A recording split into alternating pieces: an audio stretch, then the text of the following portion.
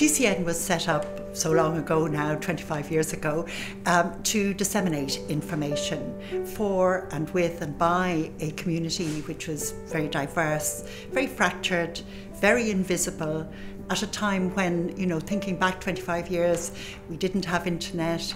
We had no very obvious way of connecting except through the print media. I have to say, it's so long ago now that I can't remember the details, but I do remember just looking at the front cover and going, oh my God, it's actually here. And then putting it up to my nose to smell the newsprint.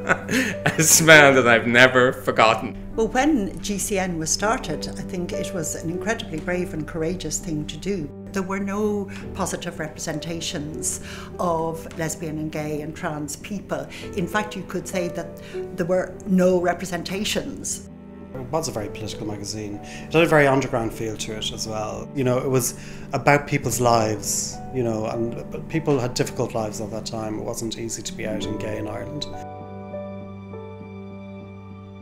It was reflecting the concerns and desires and dreams of our rainbow society. And we had a lot, there was a lot on our plate. GCN's arrival on the scene in a way was in hindsight now, was actually quite beautiful timing. The lead up to decriminalisation, it was the only thing really that was reporting on from the inside out about gay lives and about David Norris's case and about the I suppose the political lead up to the actual event of decriminalisation. There was always that sort of invisible desire to actually get mainstream media to engage with us.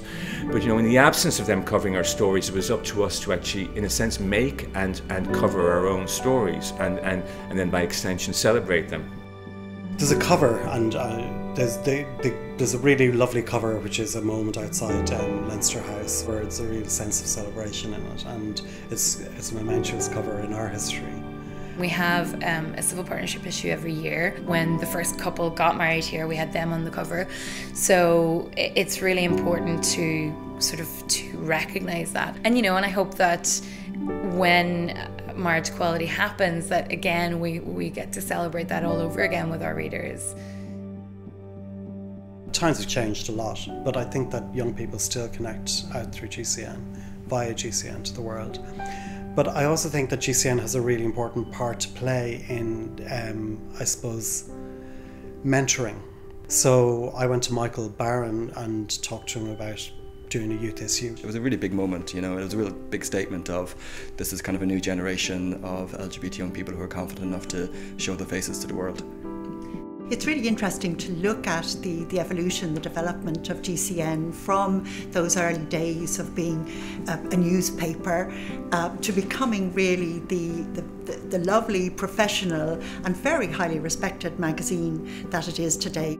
We print 11,000 copies a month, and about 60% of our overall distribution is in Dublin, in the Greater Dublin area. But it goes from, you know, from Donegal to Kerry to Galway. Like it really does go all around the country. Everybody remembers the first time they read GCN, and everyone, although they mightn't have that complete exact memory, they will know that in the moment of reading the first GCN, it was their moment of connecting up to their community in this country. I hope GCN continues to hold up a mirror to our rainbow society and to show us in all our finery and our glory, and even parts of our tawdry selves every now and then, because we need to even be reminded of that. And I hope it continues to hold up a mirror to our rainbow society, our LGBT community. But I also hope while it's doing that, it becomes a window into our life and our world of aspirations and dreams and concerns for the rest of Irish society.